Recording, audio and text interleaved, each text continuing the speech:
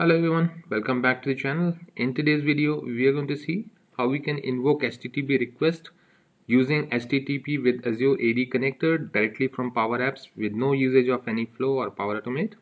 So that we are going to see. We are going to take two examples where with first example where I'm going to query MS Graph API. I would like to extract the personal information related to tasks, my messages, my email, and my profile as well. And in the second example, which we would be covering in the different video, that where I would be querying any SharePoint site document library using HTTP with Azure AD connector directly from PowerApps. So let's get to the make.powerapps.com studio, and I'll start creating one app. So I'll choose blank app and I'll directly create it, and I'll name that as, let's say, HTTP example 1, and I'll just create it. So alongside, like till the time it gets created, we can again open PowerApps.com so that we can start creating one connector which we are going to leverage into our PowerApps. So I'll directly go to these connections, and because I have pinned directly, you can see it. Otherwise you would find that under more. So when you click on it, you will see connections over there. So over here, so right now start searching for HTTP. If you have any existing connector, then it's fine. If you don't have it, then click on new connection, use this HTTP with Azure AD, and it's a premium one. So whenever you are going to use this Azure AD connector, so your Power App user should also have the premium license to access it. So just remember that. And over here we have to specify the base URL. So for our base URL, for our first example for Microsoft Graph API, where we are just going to use Graph Explorer first of all to make a normal query. So I'll just open the Graph Explorer.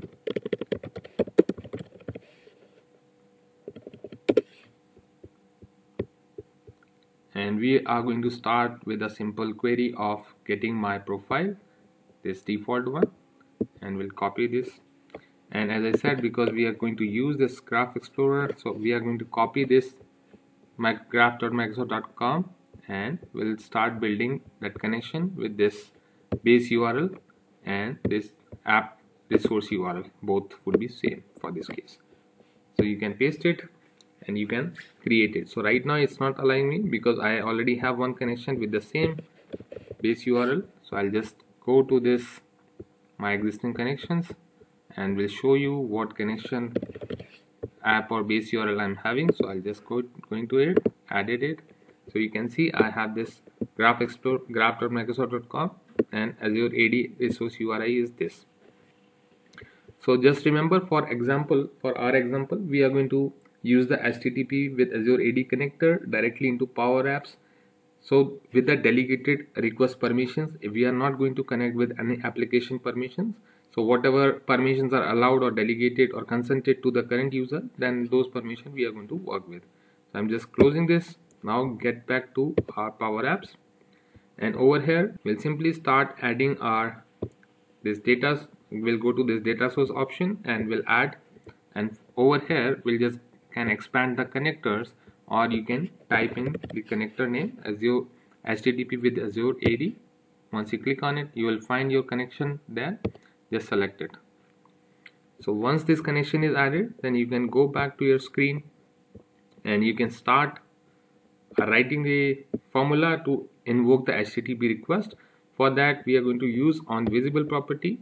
There we can invoke this HTTP request with HTTP Azure AD with connector.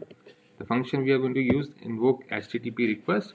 Method would be, as part of first example, we are going to just list down the user profile or the current user's name. So I'll just use this get, and I'll copy the invoke method or this endpoint from this, so that we can just simply get this query. So right now if I run this query from Explorer, then you'll see like I have the property of this my user, and I'm going to do the same from my this Power Apps. I'm writing it. So once it's invoked, I am going to get the response into JSON. So we have to get the properties read into some variable so that we can start showing it. So I'll just say set variable name is profile, and I'll just close this set variable. So right now the response of this my invoke HTTP request would directly going to the profile object. So now how to show it? So I'll just insert one text label just to show the name of the person. So I'll just extend it and we'll use directly the profile dot the value whatever property which we want to use. So I'll just go to copy this display name, go to my PowerApps and use this property directly as display name, and I can just save it. So there is nothing to show right now. I have just saved it, so it's saving, and once it's saved I wish to publish it so that I can run the monitoring tool as well on it, where you will see how this invoke HTTP method is getting triggered and what response we are getting out of it. So I've just published it, and I'll just go back to my this apps, and over here this app, right click on it, and I'll just launch this monitor, and this will launch the monitor studio where we will see all the instances how my this app is behaving. So I'll just say play published app, and as soon as the app would run I would start getting the execution over here. So this is the execution. You can expand this debugging area if you wish to see. If we look at this network, so it's an invoke HTTP command, and if you open that in data you will see the request URI, the invoke HTTP method with this method name get, and this is my endpoint. So in response you will see in body I will get the response of this attributes, and you can just simply bound these attributes as we have done. So it's displaying the current user or my profile username. So you can very well do this for other properties. So right now it's a basic operation which we were able to execute it successfully, and we can just quickly change it so that we can use one more example of having my contact, my emails, recent emails. So I'll just go to Explorer again, and we'll go to this left navigation, we'll just say my mail, and I'll run this query, and in this query in the response I'm getting my this mail, all the mail with the subject, body and the babblings. So what I am going to show is I'm going to use this subject. I'll show the subject into one of the table in this example. First of all I'll just copy this endpoint and we'll replace the endpoint into this HTTP invoke HTTP method, and we'll change it.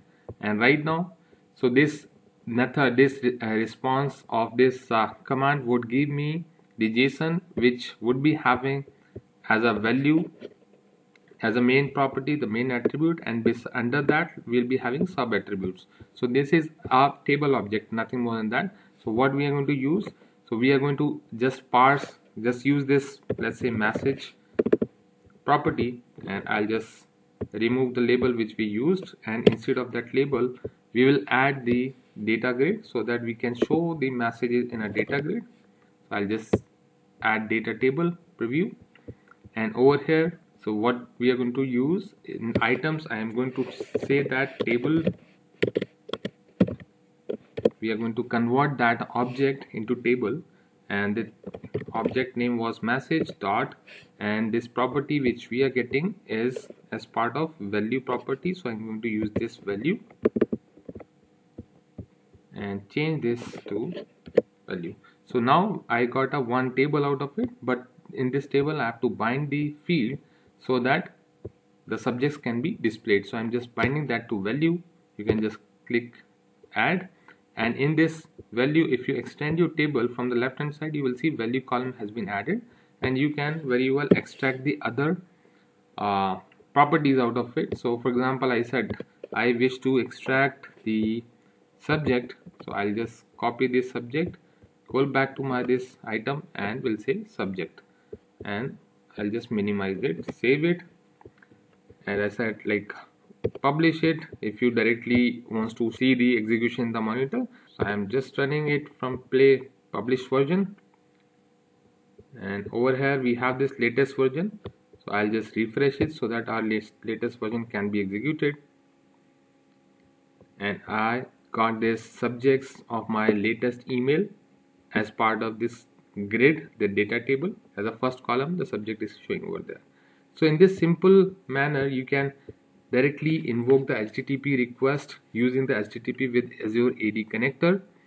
And in my subsequent video, I would actually tell you how to invoke the SharePoint site list libraries values using the same connector, because it's not just limited to Graph API. It can be any of the REST API which is secured with the AD can be accessed via this connector. Very useful one, but it's a premium connector, just remember that. So your users would need the premium license to run this Power App. So that's it for today's video. Just stay tuned for my next video. Thank you.